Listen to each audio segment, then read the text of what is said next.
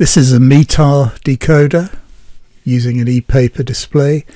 That's Meteorological Aerodrome Reports. It's used by aircraft predominantly. You can use it to decode the METARs using a summary or a full decode format. There is the summary mode showing 6 METARs that have been received, and if you can decode them, all well and good, but obviously the software will do it for you. And so that's one mode. Receive the METARs, display them, go back to sleep, wait 30 minutes or so and refresh them. They're only published every 30 minutes. Here it is receiving, running. There it is, received the METARs, gone back to sleep now. Here is the full decode mode. So it's a test METAR in the software, so you can see it operate on each one of those fields at the bottom there. So EGDM means Bryce-Norton, 26 1550 Zulu is the time, and so on. You could freeze frame that video there, frame, and go through those in slow time. So there's a lot more to the decoding than just simply reading those out there, because there's a lot of variability in the code.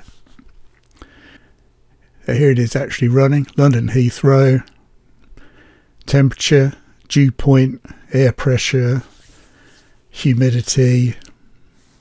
Washington, note that it's switched to imperial units for Washington DC, inches and statute miles.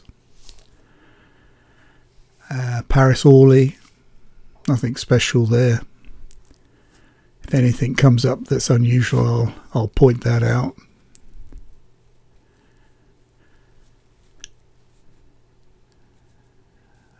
NOSIG at the end means no significant change.